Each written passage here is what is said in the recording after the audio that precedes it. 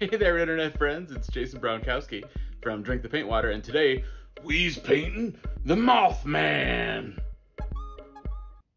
Stick around. Alright, as you can see, I've started off with a pine board, and I painted it red for some reason. I thought it would just be a little bit more interesting than having the native pine there. I'll talk about that in a second. Here I've got a white Posca paint marker that I'm using to transfer the sketch that I originally sketched on my iPad Pro. To transfer it down here, I had tried some white charcoal pencils and they just weren't cutting it. Velvet is a very unforgiving medium. The first problem I encountered with it back the first time I made a velvet painting, this is my third one, is I tried to stretch it like you would normally would a canvas stretched over a frame, but it was too loose, too springy, so there was too much give in the middle when I would try to paint on it. So I learned my lesson, and now I stretch it over boards like you saw at the very beginning of this video. Another thing about velvet is that it's very thirsty. It just sucks up the paint. You know, it's thirsting on Maine, right?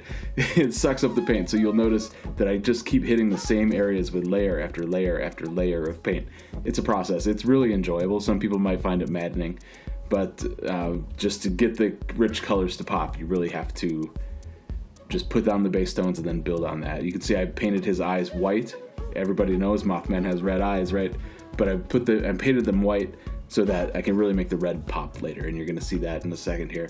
I also wanted to, ooh, look at that paint water just swirling. It's like you want to drink it. No, pay attention, focus, okay.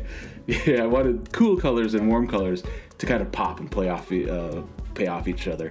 So I've got the bright yellow there in the kind of the landscape in the background against his blue, and I tried to make the inside, like the inside of his torso darker than the outside of his wings. And now here we've got some detailed work just picking up some rim lighting. When you're painting on something, sometimes you got to move it a bunch of different ways. Oh, here's a toothbrush. I don't use that one anymore. Not that I ever used it before, but I don't use it anymore. Or to get some white texture on there. As you can see now, the red eyes are kind of pink.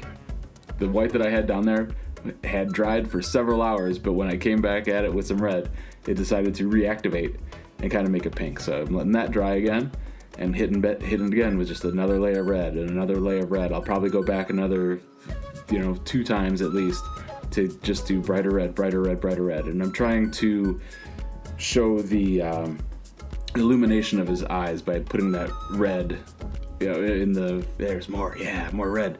The red in his wings and in his cheekbones and such like that, to show that they're kind of luminescent and not just not just red dots. So you can kind of see where I'm going with this. I'm pulling some more warm tones in that pinks and yellows and oranges down in his feet to really kind of echo the background and to make the cool colors of his body pop. And here we are. It's the Mothman on velvet. Isn't it luxurious? Take that, Elvis. Signed it with my big new name and upside down and sideways for some reason. That's it, folks. Thanks for watching.